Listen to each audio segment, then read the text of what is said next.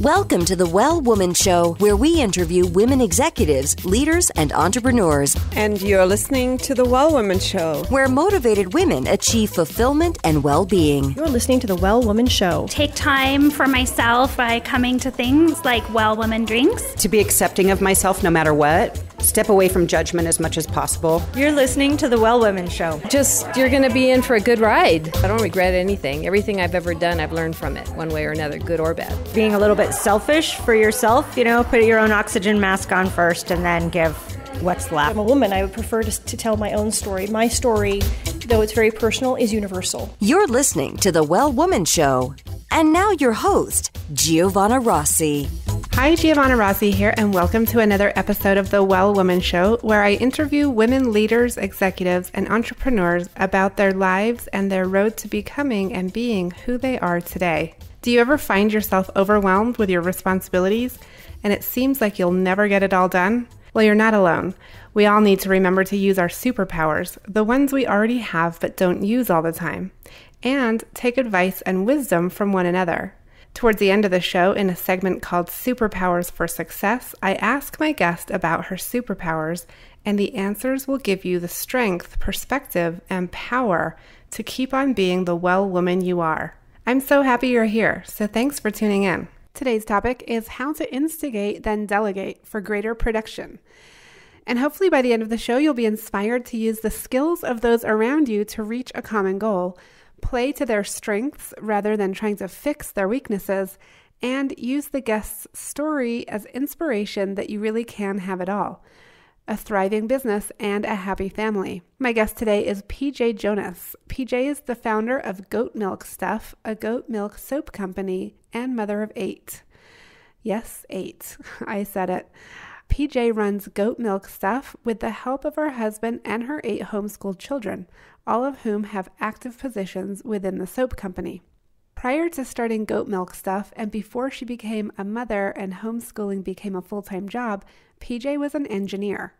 In this episode, PJ and I talk about how she takes the initiative to learn to do anything she's curious about and pass on this curiosity to her children, how she uses initiation, then delegation to bring new projects and activities into her family life, and how she is able to balance the requirements of starting a business with raising 8 children at home. You can get the free giveaway today at wellwomanlife.com/054show.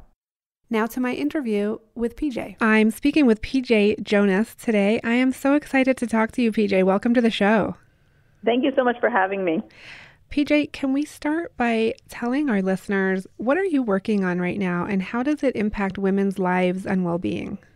Well, as far as the business that I run right now, we're in the process of expanding our product line. So when we started, we were mostly offering goat milk, bath and body products, and now we're offering food products. So things like raw milk and pasteurized milk and yogurt and kefir and things like that. So really trying to give people some options for some healthy dairy as opposed to some of the conventional unhealthier dairy that most people have access to. Okay, so can you just briefly explain the difference between the healthy and the unhealthy dairy for people who may not be familiar with it or just may think like the milk they're drinking is fine that they buy at the grocery store? Yeah. So, a lot of people have a lot of problems drinking dairy, whether it's lactose intolerance or, they have their allergies, things like that, cause congestion. And one of the things that I try and get people to understand is it's not so much the dairy as it is the way the animals that are producing that dairy is raised. So unfortunately in our country, we're a cow country, and most of our cows are kept in confinement operations, so they're not given a lot of room to roam. But they're also fed way too much grain. Cows and goats are ruminants, which means they're supposed to be eating grass. And that's the way their stomachs are designed, is to be able to process that grass. So when they're given, all sorts of oats and corn and soy and things like that, it sets up a problem in their rumens, which are one of their 4 stomachs, and it just causes the animal to be unhealthy.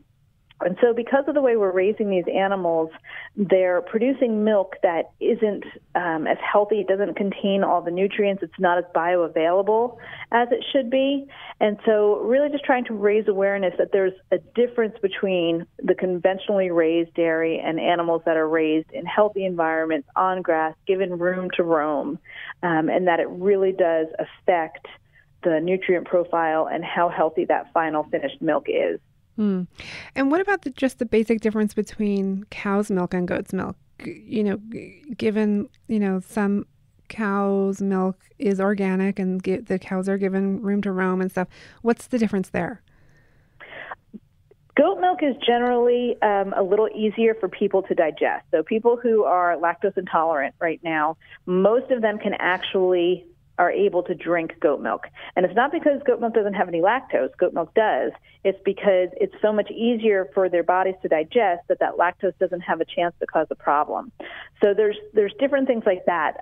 Goat milk also has smaller fat globules than cow milk does, so it doesn't cause a lot of the congestion and stuff that people experience with cow milk. And the proteins are slightly different, so they're much less allergy forming.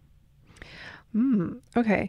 And how does your work and you providing this milk and the bath and body products and now the food out to the public, how does that impact women's lives and well-being specifically? Well, what I have found is that, most women want to do the right things for themselves and for their families. They really want to make good choices. They really want to have good buying habits. And it's confusing because you'll read one headline and it'll tell you, drink this. And then you read, 2 weeks later, you read another headline that says what you were just told to drink is bad for you. So there's a lot of confusion out there. And as a mom myself, the whole reason I got into goats was because I have 8 children and I wanted them to have healthy milk. And I figured the only way that I could guarantee that was to produce it myself. So that's why I got goats for our family, was that it's really important to find a source that you can trust. There's a lot of people, unfortunately, in business today that just want to make a quick buck, and they're not into it for the long run and for the health of people. And so, I provide the products so can trust that we're doing it the right way. But also I try and educate people on the fact that, just like we were talking about with dairy, dairy's really not bad. It's how we're, treating the animals. That's what's causing dairy to be a problem for most people. So there's kind of both aspects going on there. Okay. So you have 8 children. That's amazing. When did you, at what point during having those 8 kids, did you start your business? Was it like partway through or? Yeah, so I had gotten my first goats in 2005. My oldest was born in 1996. My last was born in 2007. So I had 8 and 10 years. They're all one at a time. People always want to know if there's multiples, but nope, it's just all one at a time, about a year and a half apart. And I started when my first daughter was born, starting to get into healthier eating. And it was a slow, gradual process. And so in 2005, I really decided that I had done enough research on the raw milk versus pasteurized milk debate and cow milk versus goat milk, and decided that what I wanted to feed my family was raw goat milk. And so that was when I got the first goats, and we just really did everything for us. We made cheese, we drank the milk, and what happened was at one point I had all the children in the bathtub, and I was letting them splash around, and I picked up the baby wash that I had always used, and I was just really upset because I for the first time ever, I looked at the ingredients, and it was all these chemical ingredients and petrochemical stuff in there, and I couldn't believe I'd been using that on their skin. So I was like, okay, well, I'm going to learn how to make soap. And when I did, I made it. Most soap is made with water, but I was like, goat milk's so good. Let's put the goat milk in and see what happens. Mm-hmm. And when I put it in the shower, my husband's fingers stopped cracking and splitting. And so that was kind of like, wow, this is, not just good to drink. This is really good for your skin. That was a problem he'd had for years. Mm. And so when we started selling it, we got some of the soap into hands of some parents whose children had eczema. And this was 2008. And so when the soap got into their hands, I started getting all of these phone calls that the soap was making this huge difference on their eczema, and it was, all the symptoms were disappearing. And so that was when we really decided, to make a business of it and really take it off. So January 1st of 2009, we became a full-fledged business, and we haven't looked back since. Oh my gosh. Okay. I have to dig into that a little bit because there's a lot there. But just real quick, does your husband now work on the business with you? Yeah. He came on full-time by the end of 2009. Okay. Wow. What did he do before that? He had a number of different careers. He was a junior high science teacher for 7 years. And then when I started the business, he was actually working as a garbage man. We'd left teaching because anybody who knows what it's like to teach, it's really hard it's a very demanding job. And having 8 children, we decided that he needed to spend more time with our kids and not other people's children. So that's what he was doing at that time. Wow. So, okay. On the Well Woman Show, we talk about, we're very interested in sort of what women are doing in the world and how it's impacting women's health and well-being. But we're also very interested in how you, as the leader in your business, the leader in your family, how you are doing it all, right? So like a little bit of the story behind your own personal leadership and ability to pull all this off. So I just want to ask you, when you say you realized that there were chemicals in the soap and so you decided to make it yourself, like that's a huge deal, if that's just not everybody, jumps from like, oh, I don't like this, I'm going to go make my own. Like, how did that happen? And what was the story there? Well, I have always been a problem solver, and I'm always wanting to try and learn new things. So sometimes it involves a lot of research.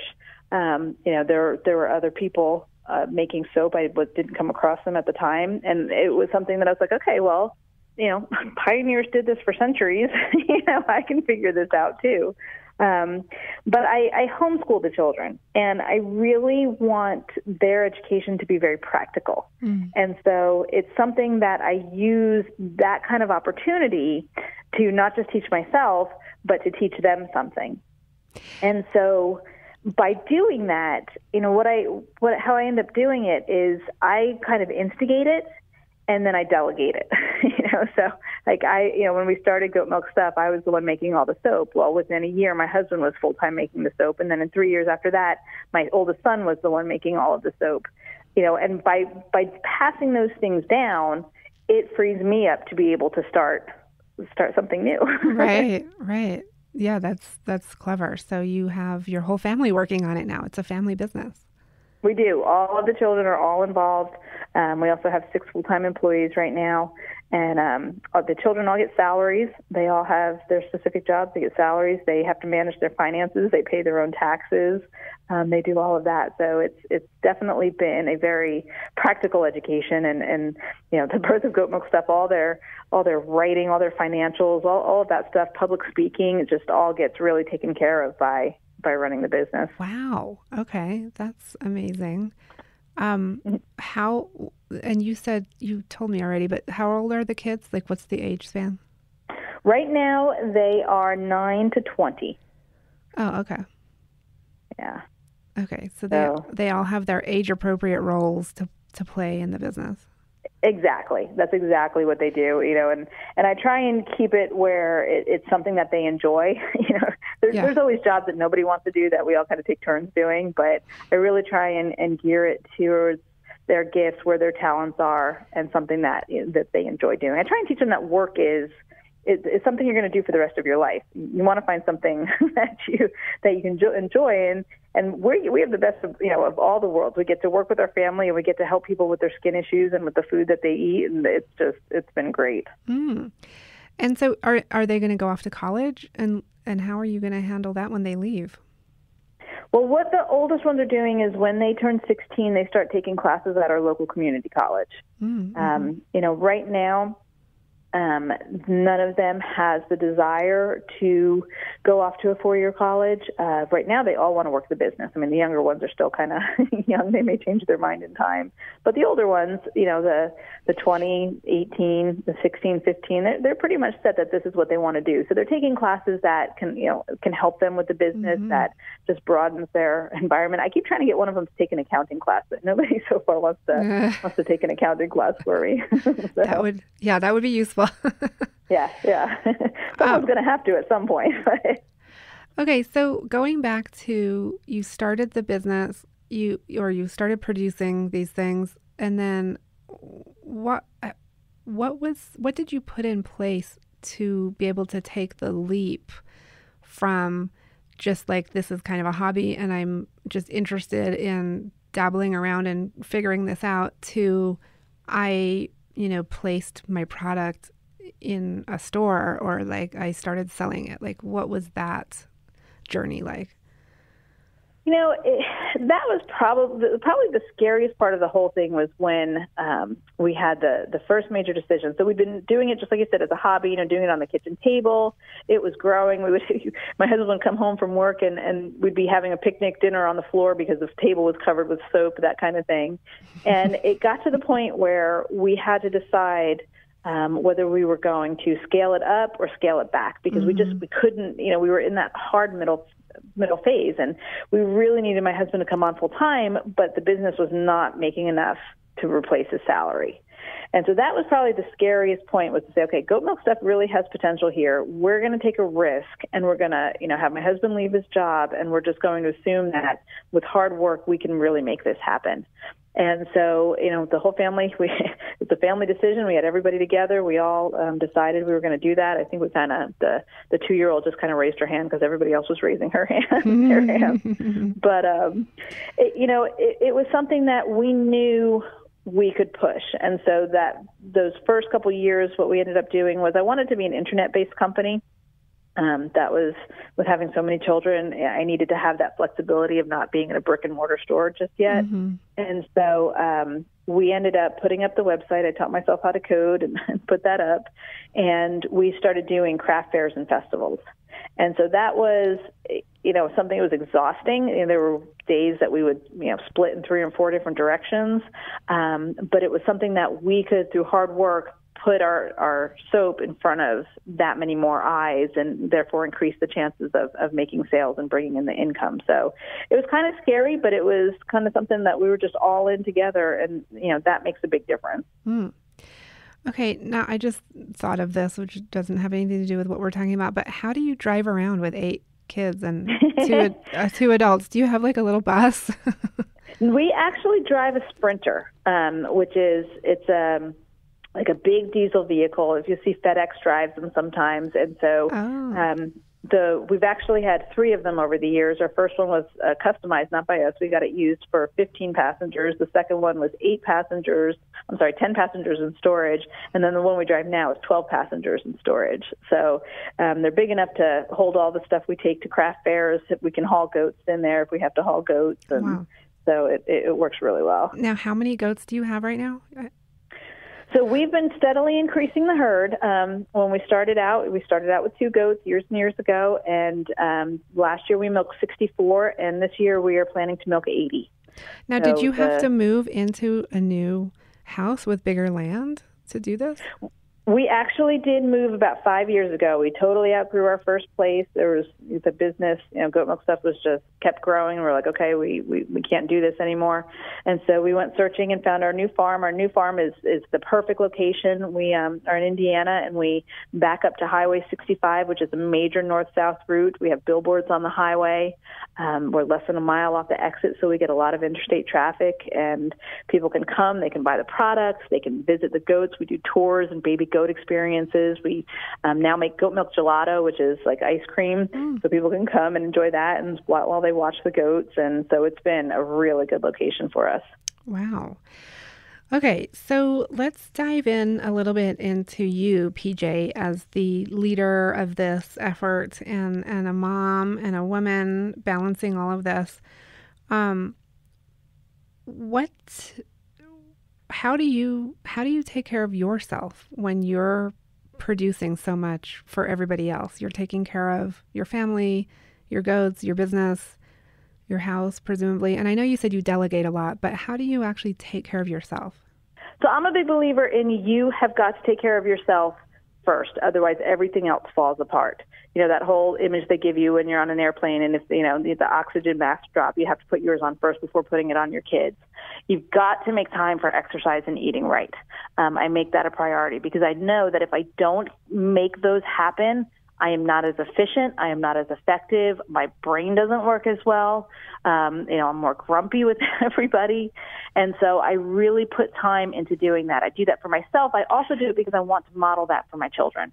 I want them to know that this world and this culture we live in is just constantly trying to take too much out of you. And if you don't take care of yourself, the rest of it all falls apart. Okay, but practically speaking, how does that actually happen for you with your 8 kids everywhere and your goats and your everything? When do you do it? All right. So I am not a big believer in multitasking when it comes to things that involve thought, but exercise is the perfect place for multitasking. So I do a couple of things. Every time I go to the bathroom, I do 10 squats. Right? If you're drinking water, you should be going to the bathroom several times. You just come out and you do 10 squats, you wash your hands, and you go back to what you're doing. By the end of the day, you've done 100 squats. Oh, wow.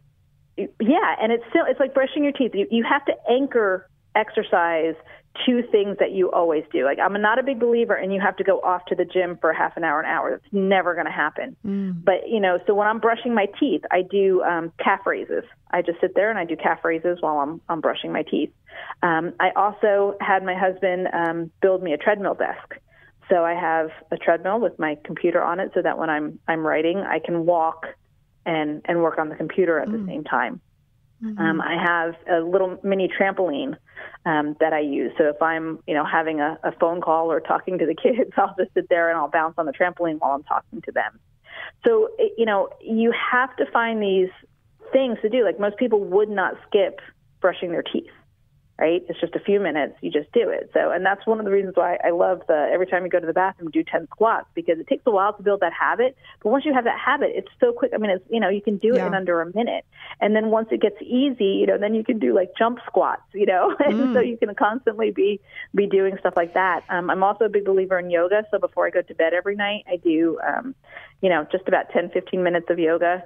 And sometimes it's 2, but I do some stretching before I go to bed. So really just getting it into the daily routine and not this, okay, I have to stop, I have to get changed, I have to go and, work out, and then I have to shower and come back, because that's just impractical for me. And honestly, I think for most women. I like the anchoring your exercise to things you already do, or anchoring your healthy habits to things you already do. And I actually do that in the morning. I do my push-ups in the morning before I do anything else. It's habit, So I tell people most people would never think of skipping their teeth, brushing their teeth, no matter how tired you are. It's just something you do. And if you can make that, and it's amazing how much it adds up. You don't need a half an hour to an hour at the gym every day if you're doing these things.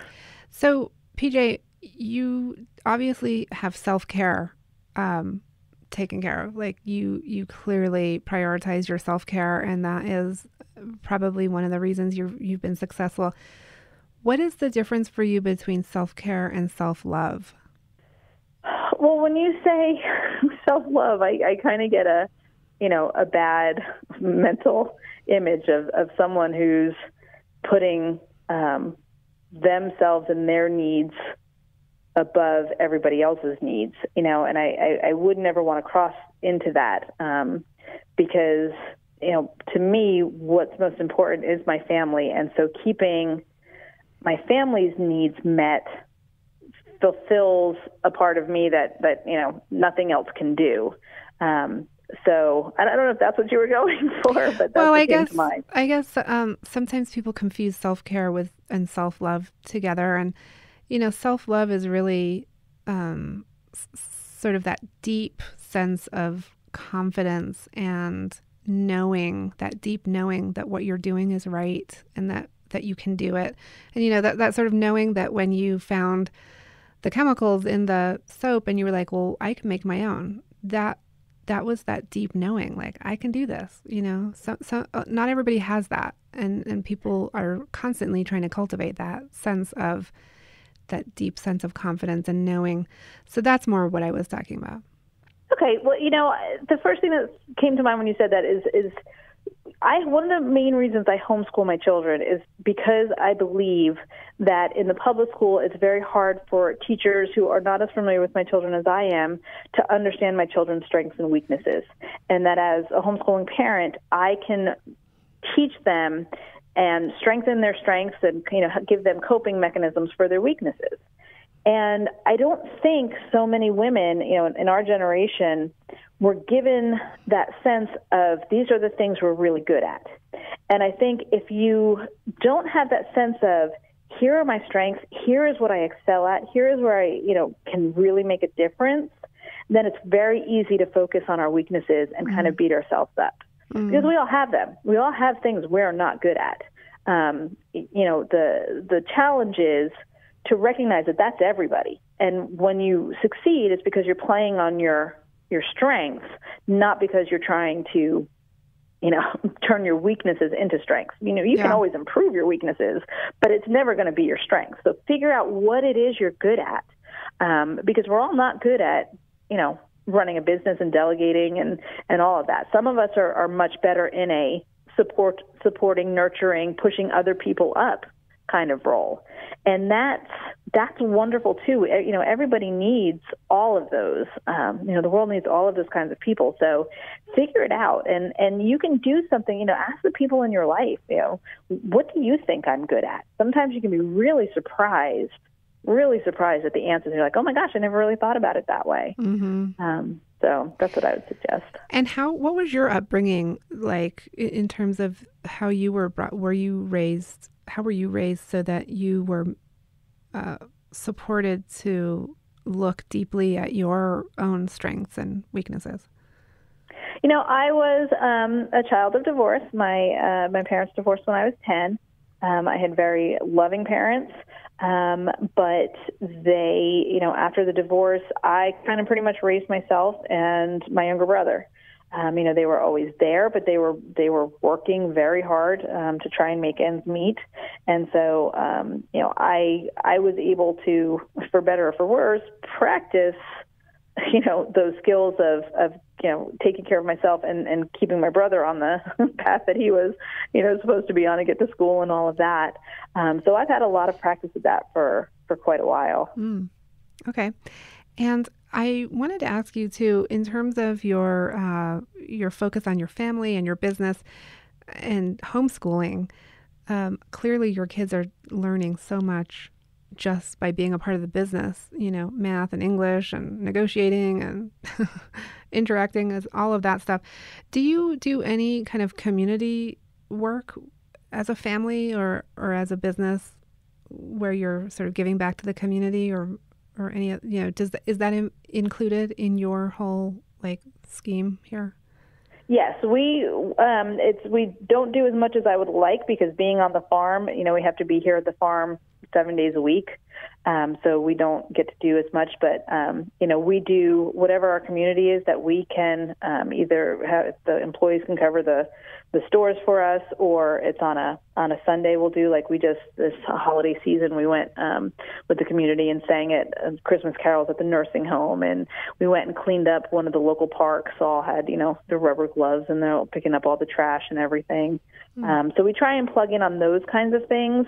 Well, we don't get to do very many big things. We do a lot of donating. So we donate to, we actually send soap and stuff to third world countries through people we know. So I have a friend who married a man from Haiti. And so when the earthquake hit, they actually went down and we sent them with as much soap as they could carry. Oh, and nice. So we do, I try and make giving very practical for the children.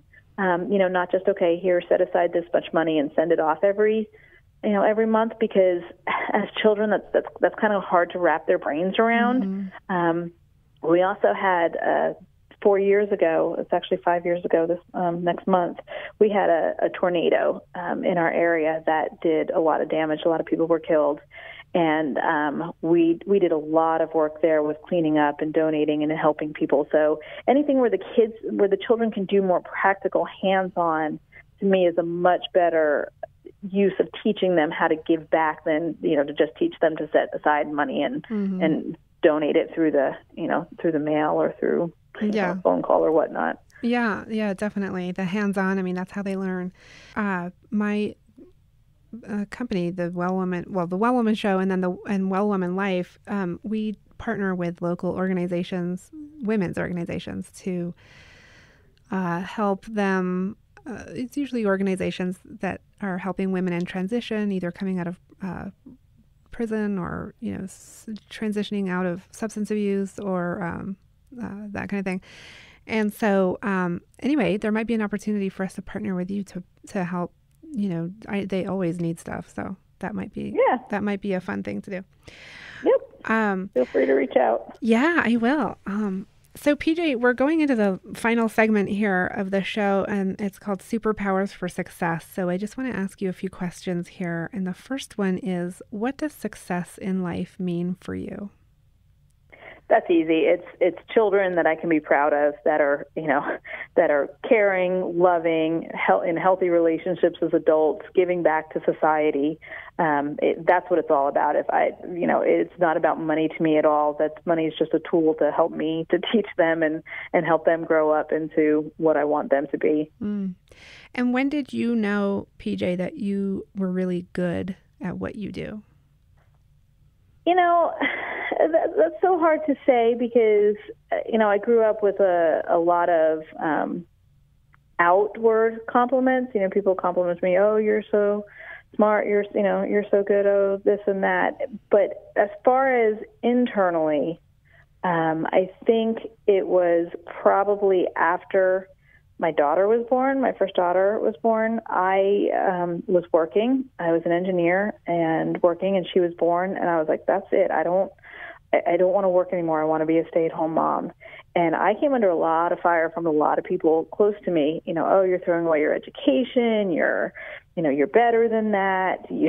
All of that sort of stuff. And I was like, no. And so it really, making that decision really clarified for me what was important, and the fact that I didn't need to do a good job in the world's eyes. I needed to do a good job in my eyes and in my family's eyes. And being home with my daughter, and teaching her was what I was going to be the best at. Mm. Okay. And what superpower did you discover you had only to realize it was there all the time? My husband said to me once, it's probably one of the biggest compliments he ever gave to me. This probably sounds kind of weird to people, but he said to me that I've never met a problem that I couldn't solve. And when he said that, it just kind of knocked me back a little bit, because I was like, you know what? I am not a quitter. And I think it's so easy. I think our culture sets people up to make it so easy for us to quit. Right? It's so easy to quit, to stop, to move on to something else, say, oh, I'm going to try something else. Oh, this wasn't working. Oh, I'm going to do this. But to have that ability to push through and fight through and figure out the solution, solve the problem, which doesn't mean you have to do that forever, but to not quit and handle it before you move on, I think is quite a superpower. Yeah. And PJ, what do you do when you get knocked down? How do you keep going or get back up and keep going? I think I regroup with the family, and I snuggle with my kids, and I reconnect to what's important. When you're striving for something, and whether it's in your business or a personal life, and it doesn't happen, that can be very unsettling. But to regroup and say, okay, well, that really stinks. I really wanted that, but I still have what's most important. That can really help ground you and center you and kind of put things in perspective. Mm. And what advice would you give your 25-year-old self? Probably to be a little more patient. I try, I really wanted, when we started Goat Milk Stuff, I really wanted it to be a success. I wanted my husband to come home and be able to work at full time so he could be with the family. I wanted my children to grow up understanding what it meant to be an entrepreneur, what it meant to be a hard worker, what it meant to, support yourselves, all of that. And I really, part of me wanted to be like, okay, all those people said I was foolish for quitting jobs, 15 years ago, whatever it was. Look, it wasn't that I quit on being successful. It was that I put raising my kids as more important to that, but, now I can still be successful and do both. So that's, that's probably something that helps me a lot. And PJ, do you identify as a feminist? If you ask me, I would probably say no, because for most people, I think, being a stay-at-home mom is not the ideal, being held up by feminists. And I think that's lacking in some respects, because I think that as women and as mothers, we have such a position of strength, and that you can be a feminist and teach your female children, your daughters, that look how much you can accomplish. But that you don't have to sacrifice being in the home to do that. There's so many, right? Like I just read a statistic that how many women are now waiting until their 30s to have children instead of their 20s, because they're, going after career. And, I read Lean In when that came out, and all of these things.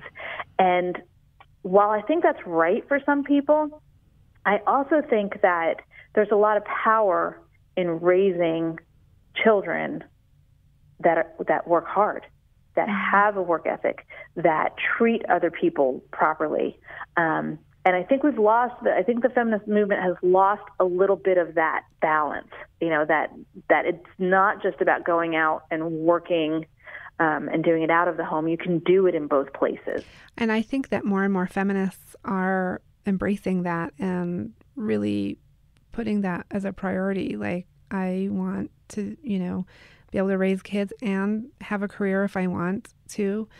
And it doesn't have to be working outside the home. I truly, I think that we are moving more in that direction.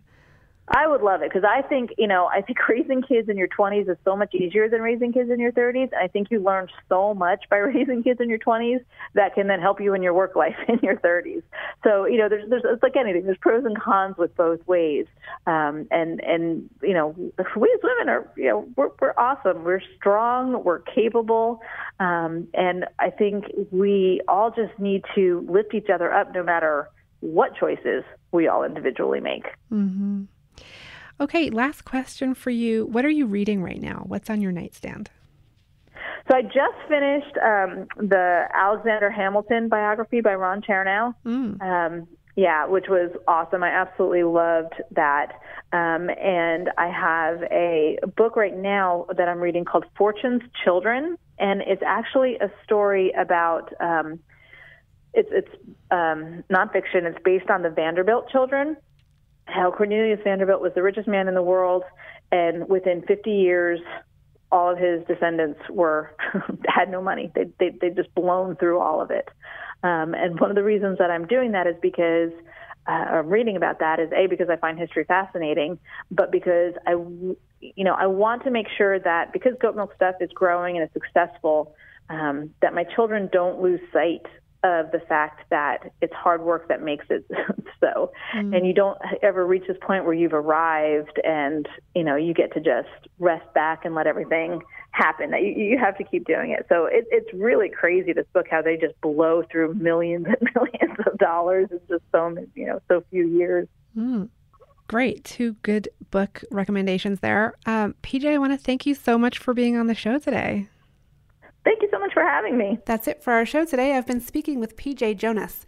PJ is the founder of Goat Milk Stuff, a goat milk soap company, and mother of 8 homeschooled children, all of whom help run the business. PJ and I spoke about how she has learned to play to her and her children's strengths, how she uses her own curiosity as a model for her children, and how she instigates new projects in her family and then delegates tasks to family members. You can get the freebie this week at wellwomanlife.com/054show. Our monthly live event, Well Woman Drinks, brings women together to share our successes and challenges as women leaders, moms, aunts, sisters, and all the other roles we carry. If you'd like to attend a Well Woman Drinks near you, or if there isn't one in your city yet and you'd like to start one, email me at info@wellwomanlife.com. If you enjoyed the show, please take a moment and subscribe in iTunes and leave a review. This helps raise visibility of the show, which is super helpful when it comes to producing it every week for you.